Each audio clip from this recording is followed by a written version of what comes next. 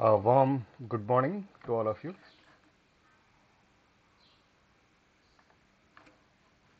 So, discrete mathematics subject and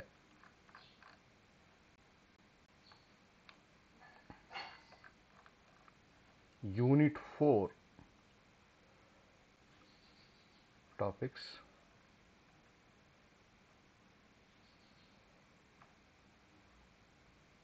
So, today's topic being discussed are groups, one or two problems related to that with respect to addition modulo and multiplication modulo. So, as mentioned here, addition modulo m is represented like this: plus and subscript m, or like this, plus in a circle subscript m, or plus mod. Usually in an expression it is written like this: a plus m b. Here we know that a and b are two elements and m is the modulo. Okay, so suppose this is plus in the bracket subscript m, it is represented for addition modulo m.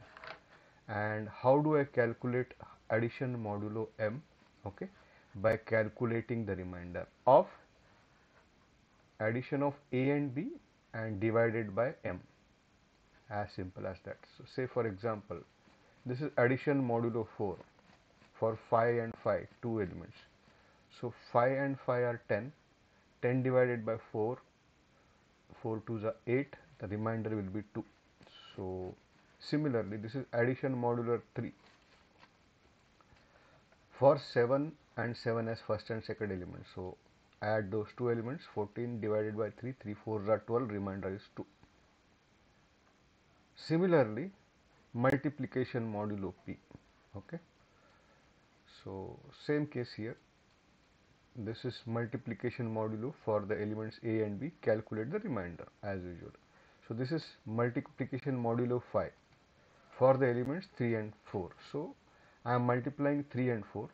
3 4s are 12 divided by 5. 5 2s are 10. So the remainder is 2. Multiplication modulo 5 for the two elements 5 and 4. 5 4s are 20. 20 divided by 5. So 5 4s are 20. Remainder is 0. So this is how we calculate multiplication modulo and addition modulo. So let us take one or two problems related to addition modulo and multiplication modulo with respect to our fourth unit, which comprises of algebraic structures, semi-groups, groups, monoid, homomorphism, group codes and their applications. So this is one problem wherein we are giving a set called as G, and the elements in the set are 0, 1, 2, 3, 4, 5. You have to prove that it is a group with respect to what? Addition modulo 6. Let us not forget what is addition modulo 6. So addition modulo 6 is, let us say this is first element 5, second element 5, and we are performing addition, and this is addition modulo 6. So 5 plus 5 is 10, 10 divided by 6 is remainder 4. So you are calculating the remainder. You are calculating the remainder by dividing the addition with 6, because this is addition modulo 6. Now for the element 0, 1, 2, 3, 4, 5, we have to prove that it's a group. So we'll use our composition table or Cayley table. So 0, 1, 2, 3, 4, 5 as column headers, 0, 1, 2, 3, 4, 5 as row headers. Now addition modulo 6 will be performing. So 0 plus 0, 0, 0 plus 1, 1, 0 plus 2, 2, 0 plus 3, 3, 0 plus 4, 4, 0 plus 5, 5. Okay. So let us carefully listen to the next element addition. 1 plus 0 is 1. 1 plus 1 is 2. 1 plus 2 is 3. 1 plus 4 is 4. 1 plus 5 is, 1 plus 4 is 5. 1 plus 5 is 6. Okay. So 6 addition is performed, resultant is 6. divide 6 by 6. So 6 divided by 6, 6 ones are 6, remainder is 0. Similarly, 2 plus 0, 2, 2 plus 1, 3, 2 plus 2, 4, 2 plus 3, 5, 2 plus 4 is 6, 6 divided by 6, remainder is 0. 2 plus 5 is 7, 7 divided by 6, remainder is 1. Same thing happens, 3 plus 0, 3, 3 plus 1, 4, 3 plus 2, 5, 3 plus 3, 6, 6 divided by 6, remainder is 0. 3 plus 4 is 7, remainder is 1. 3 plus uh, 5 is 7, remainder is 2. Same thing happened with 4th and 5th rows. So once we have done that, we need to check the first condition whether it's an algebraic structure. For algebraic structure, closure property has to be retained. So you can see that the elements in the set are 0, 1, 2, 3, 4, 5.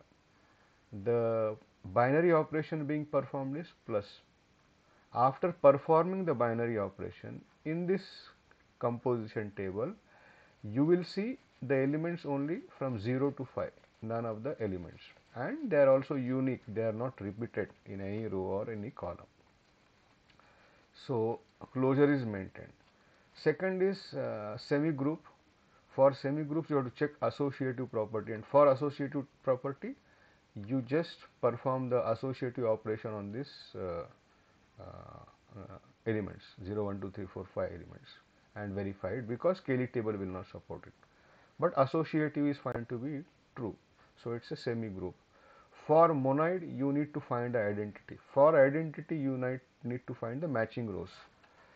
So matching rows are row 1, sorry, matching rows are row 1 and row 2, and the extreme element is 0. So this is the identity element. Similarly, matching columns are, which are the matching columns? Let me check.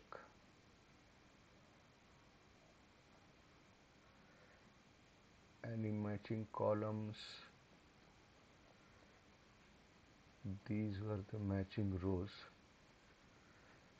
and these are the matching columns. So same thing here. The first column and the second column, which I named as 0th and first column. So same thing. If these are the matching columns, find the extreme element, that is 0. So the identity element is 0. So it is proved that it is a monoid. For group we have to identify the inverse. For inverse we have to identify the, look at the identity elements and check their top extreme elements. So this is my identity element 1. So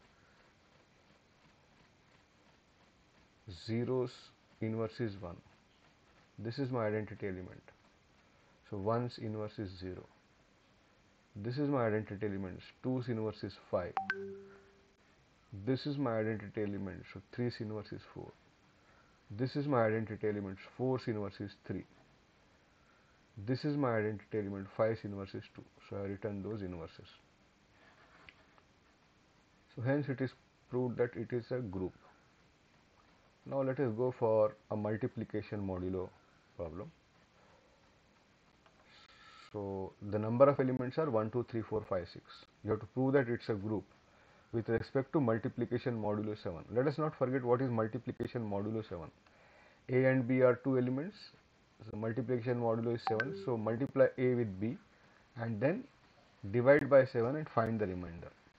So say for example 5 and 5, these are the two elements, and the modulo, multiplication modulo is 7. So 5 5s are 25. So 25 divided by 7.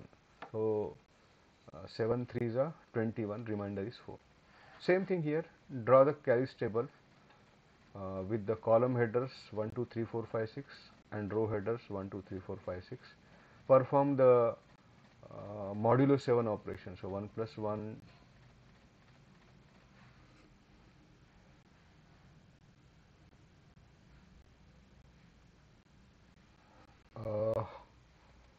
Let me just confirm here what I did. Actually 1 plus 1 should be 2, 1 plus 2 should be 3, like that this operation should have been performed. But you just remember that you have to perform 1 plus 1 2, 1 plus 2 3, 1 plus 3 4, 1 plus 4 5, 1 plus 5 6, and 1 plus 6 7. When it becomes 1 plus 6 7, it has to be 1 only. So like this. Uh, Once you perform the modulo multiplication, same thing here, you have to check the closure, the associativity, identity, inverse operation, and uh, for abelian group you have to check, uh, draw the diagonal. After drawing the diagonal, you have to look at the symmetry of the non diagonal elements. So this was a small example of addition modulo and multiplication modulo. Thank you.